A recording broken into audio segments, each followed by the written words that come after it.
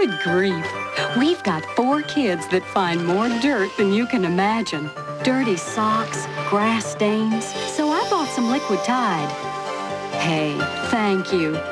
Now, instead of buying new socks, I buy more liquid Tide. Sincerely, Mrs. Kathleen McInnes. Can your liquid get out tough dirt and grass stains? Liquid Tide did. You'll be surprised how many things Liquid Tide gets out.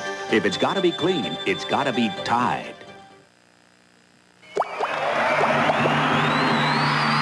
Listerine kills germs.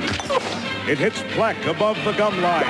Listerine battles the gum disease, gingivitis, in big fight tonight. It's a right. And another right. Listerine's really rocked him. It's over. The winner. Listerine antiseptic. It says what it does. It does what it says. Next, a mission in China to rescue a student marked for death. I'm going to take that kid out of here tonight. On Undercover. Then, lovers play a lethal hand.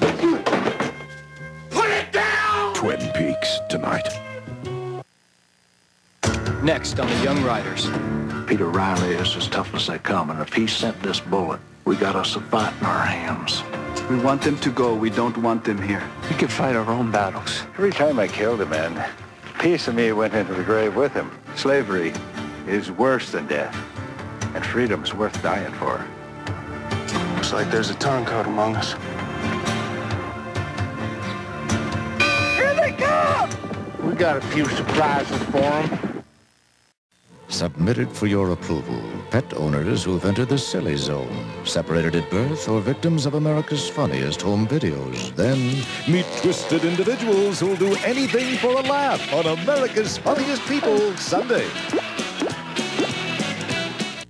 Get ready for the Ford Truck Leadership Selldown. 7,000 trucks. 7,000 trucks! 17 days. 17 days?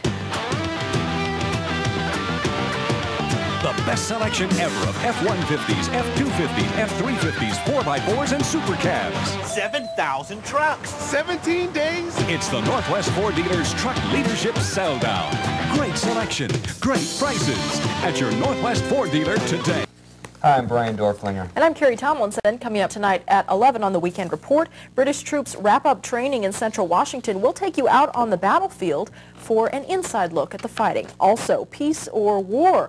A Sunnyside family tells us how their high hopes were dashed by Saddam Hussein. Brian? Here in sports, we'll talk to Jay Buhner about the upcoming Mariners season. And in high school sports, wrestling from the Tacoma Dome and high school hoops from Sela and Wapato. We'll see you at 11 o'clock.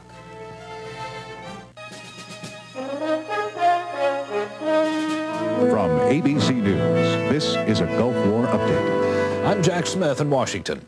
The Pentagon says Iraq has been faking civilian damage blamed on Allied bomb attacks, such as a mosque, which the U.S. says the Iraqis blew up themselves. We saw them earlier in the process inflict some damage on a specific building and then allow media access when we are absolutely certain that that damage was not inflicted by coalition forces. British forces are investigating Iraqi charges that 130 civilians were killed when British jets bombed the town of Fallujah. And tomorrow on This Week with David Brinkley, Defense Secretary Dick Cheney. This has been a Gulf War Update.